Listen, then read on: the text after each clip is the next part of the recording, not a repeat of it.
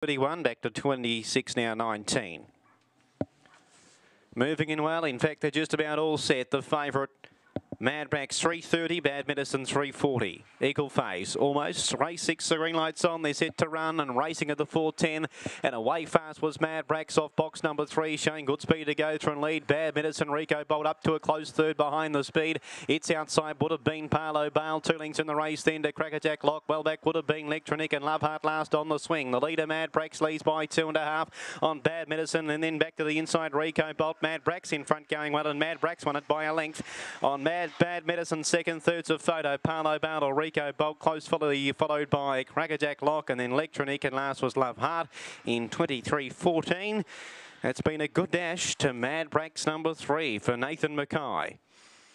Number 3, Mad Brax, the winner at $4.10 and $2, has defeated the 6 Bad Medicine, who was, those two were pretty much equal favourites, and they dominated the market, and they were competing for favouritism just before start time, and they've got it right at the end. Mad Brax jumped at 3.30 and Bad Medicine jumped at 3.40, and that's how they finished.